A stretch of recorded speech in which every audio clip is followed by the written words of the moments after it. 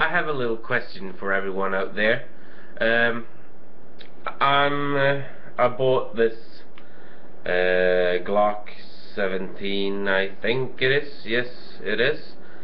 For a couple of months ago, because I'm going to participate in a live acting role play later this summer, and I've been shooting with it a lot, and now the magazine starts to well, act up.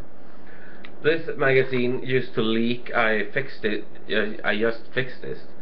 I took out everything and lubricated, and now it's working again.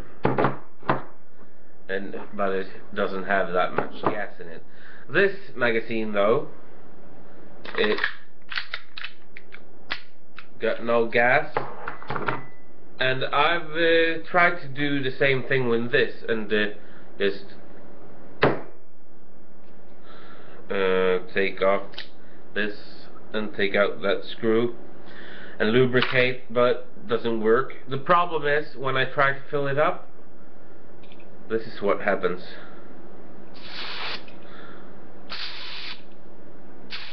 Yeah, nothing goes into the magazine, or very little.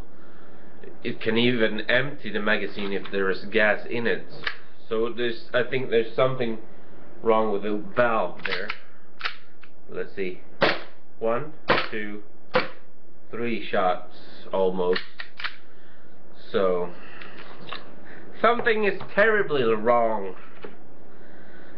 But the question is, can I fix it myself, or do I just need to buy a new one? There's the valve. The thing is, it should be something wrong with the valve, but it moves good when I do it like this. But for some reason you can't. What? You can't move it with this one. I don't know why. So, anybody knows? Let's see the fixed magazine.